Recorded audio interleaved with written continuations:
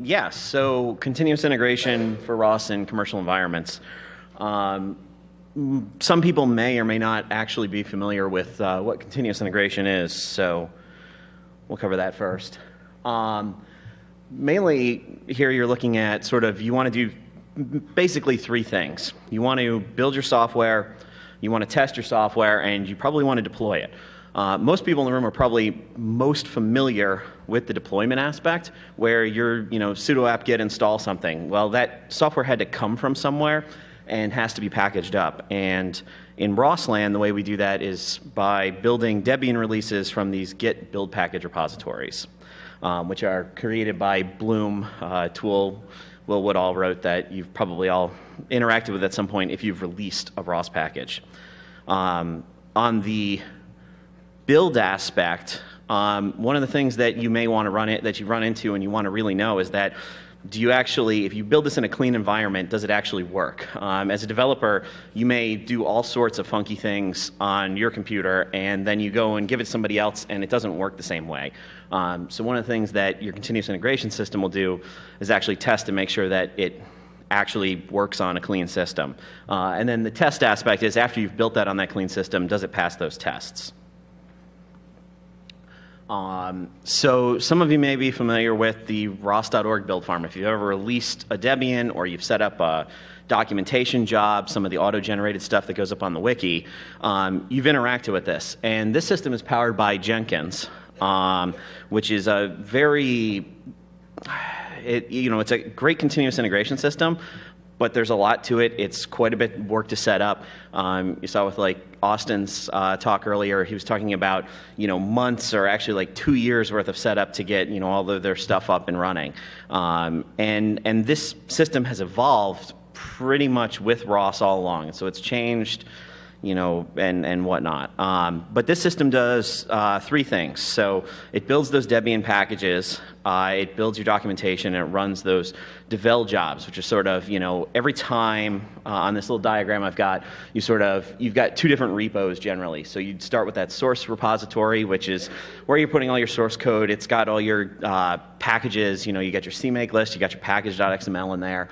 And if you set up one of these devel jobs, every time you commit to that main branch, it'll actually, on the build farm, about an hour later usually, basically it triggers on the hour. So if you do that commit right at like 12:59, it'll probably build in like 5 minutes. But if you do it at like 1:01, you're going to be waiting like an hour before it triggers, and hopefully the farm's not too busy. But it'll build your system, and then it'll run those tests. And you'll get an email if it, didn't work. So that's sort of that first line of defense of, oh, I just totally broke the build, I should go fix that.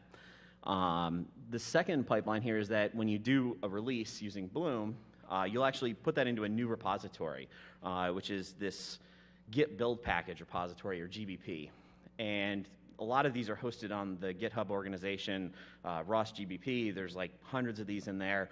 They've got dozens of branches and all sorts of things going on. And basically, that's all the information that says how to take the code that you've written and build it into these Debians on all the different operating systems that ROS is currently supporting, which, for Indigo is Ubuntu Saucy and Ubuntu Trusty, so you've got two operating systems, and then they're building each on i386 and x64. So it's actually going to build 4 different things from your one source repository. And so you end up putting that into that Git build package, and then the trigger for that is when you release, okay, it's going to rebuild your thing. But the other thing that happens is if somebody releases something that you depend on, it'll end up rebuilding your debs so that they definitely work on there. We, as developers, we should strive to have that, that we have binary compatibility for any ROS package that's 1.0 or later. The reality is that in ROSland, that's rarely the case, maybe on the lower level stuff, but certainly above a certain point, the binary compatibility is just out the window, and so everything gets rebuilt each time. Everything above your package will be rebuilt so that if you change your binary compatibility, that'll work. Their package won't be busted.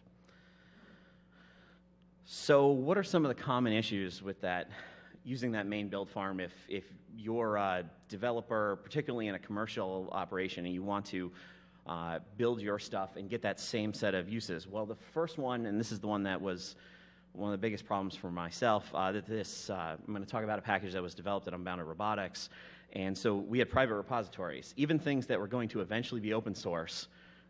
We didn't want to have them open while we were doing our development and whatnot. We want to have it clean afterwards. And so if you even just want to take the Jenkins build farm, deploy it on your own and get it going, there's all sorts of things that just don't work with private repositories for you. The turnaround time that I mentioned, if you hit on the hour or slightly after, it could be up to an hour or something. If somebody's just released a new version of ROS into, say, Groovy or Hydro, and it's got to rebuild all 1,500 packages, your farm could be totally slammed, and it may be 2 or 3 days before you actually get the response of like, yes, the build worked, or no, the build didn't. Obviously, Austin's already set up a build farm for ARM, because that wasn't on there, right? So if you've got a new architecture and it's not one of the ones that OSRF is hosting, well, you can't release to that.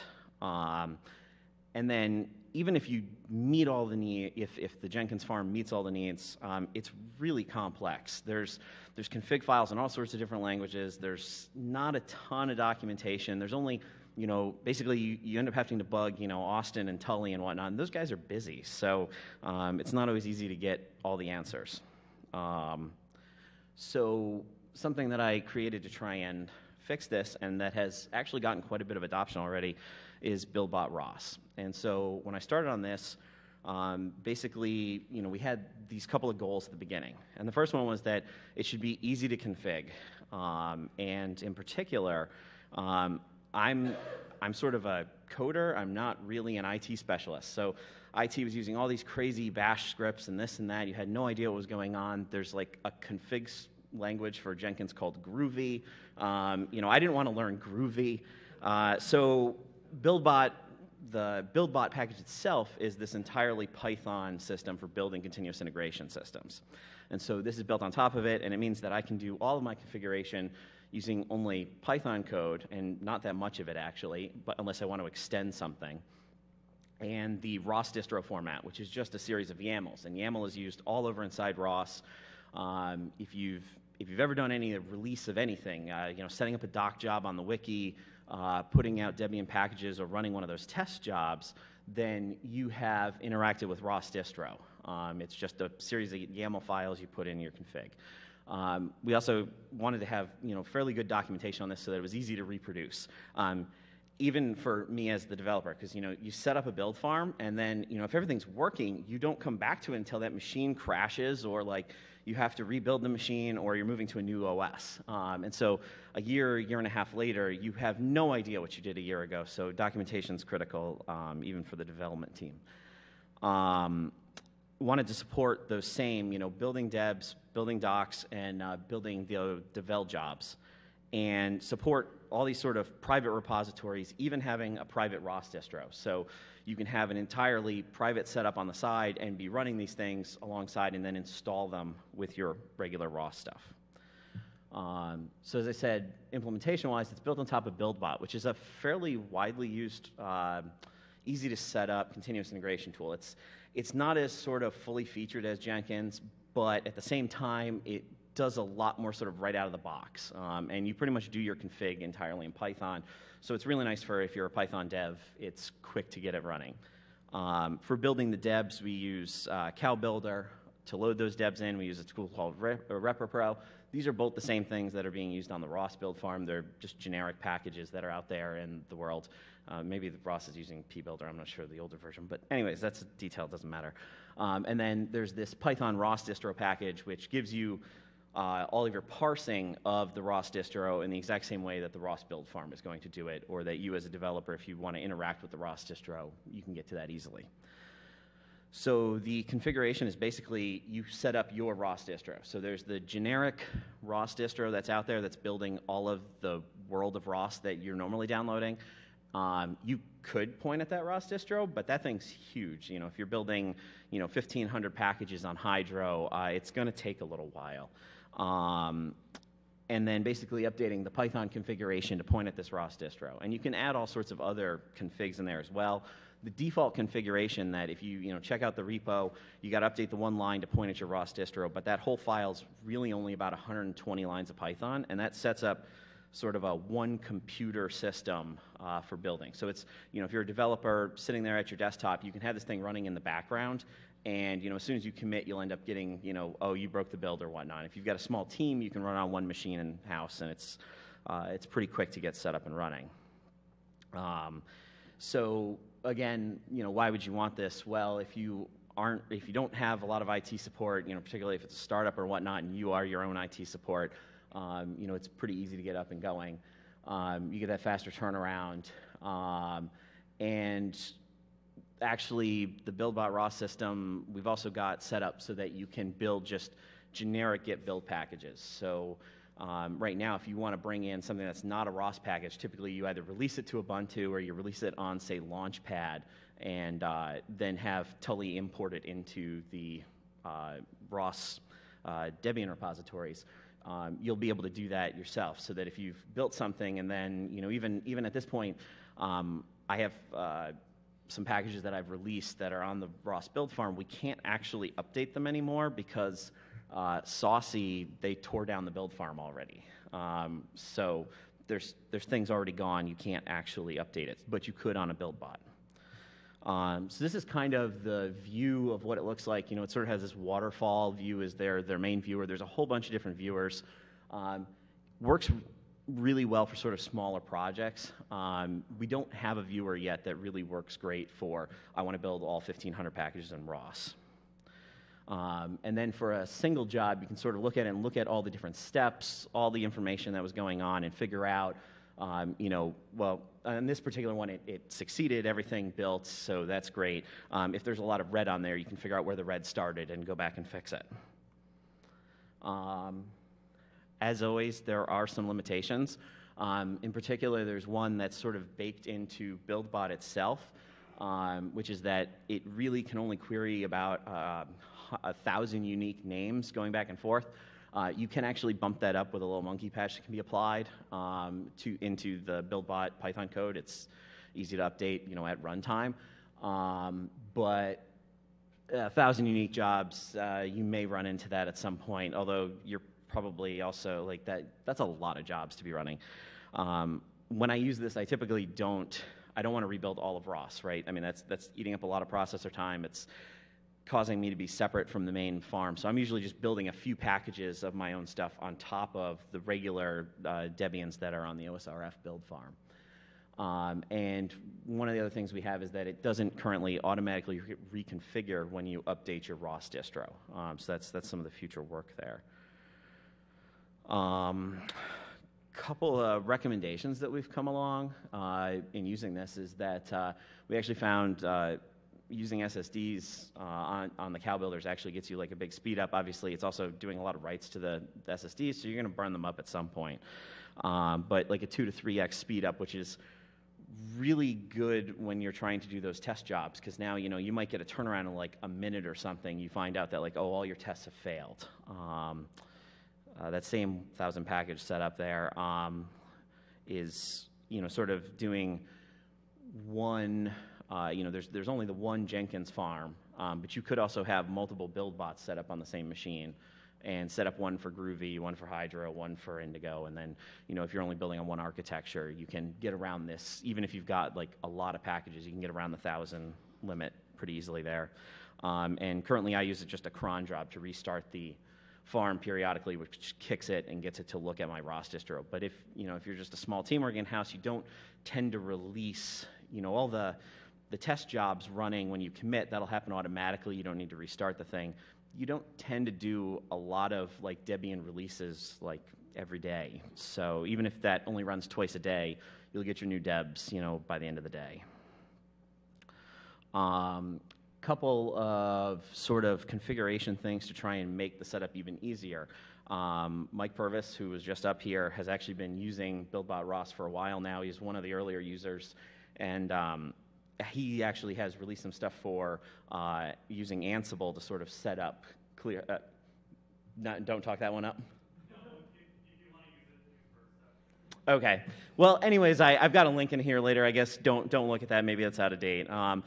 I've actually been doing a bunch of work recently with using Docker to deploy this, which means that now I can just run my Docker script on my local desktop, and I can actually run a second build farm. So I have my main build farm that's off running on the side that's doing stuff.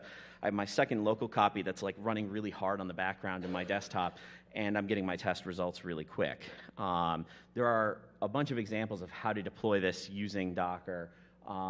In the BuildBot ROS repo, there's a documentation folder.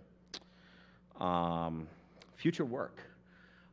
So I'm actually, I had this initially said, like in progress for the GitHub pull request builder. It's almost in progress. I didn't actually get to it this week, but next week I'll actually be working on this a bit, so that because I'm the maintainer on the navigation stack, and people keep opening pull requests, and every time I have to pull that down, I have to run all the tests and see if it works. And so the ROS build farm doesn't yet, and these guys are swamped coming up with ROS 2.0, doesn't yet do sort of the pull request. Every time somebody opens a pull request, you automatically build that. So we should have that in BuildBot ROS hopefully by the end of next week. One of the other things that hopefully we'll be doing in the future is with this.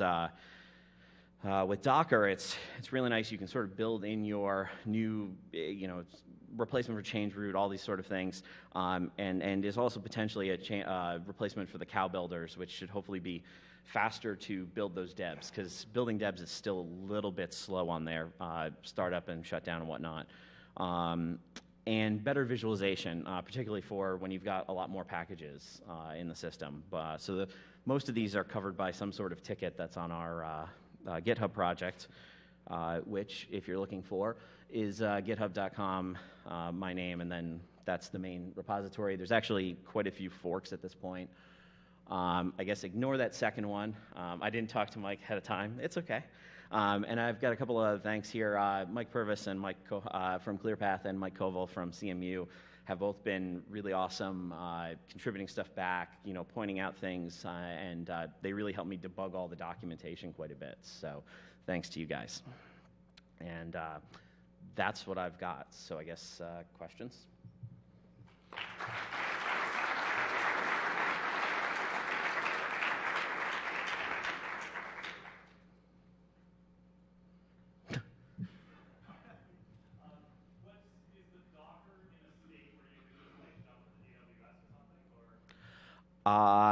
You're pretty close. So in that example file, it basically has, I don't know, I think there's some slightly different things about Docker with AWS. I don't know the details on that.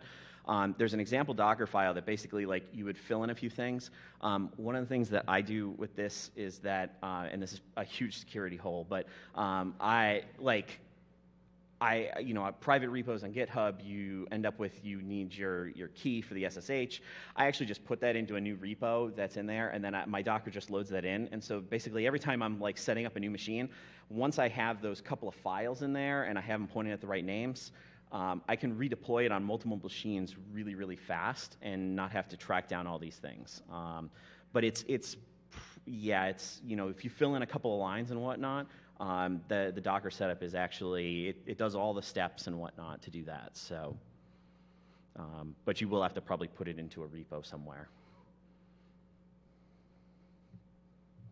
Last time I tried BuildBot, it did a pretty poor job of keeping track of build slaves.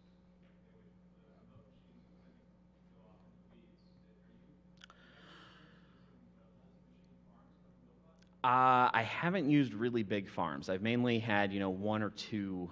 I haven't done a lot of that. I haven't had any problems with those couple of builders wandering off on me, and I have run it across multiple machines, but always in the same building. So there could still be issues if you're sort of doing like the OSRF farm does right now, where it's up in the cloud somewhere, and connectivity issues wandering around.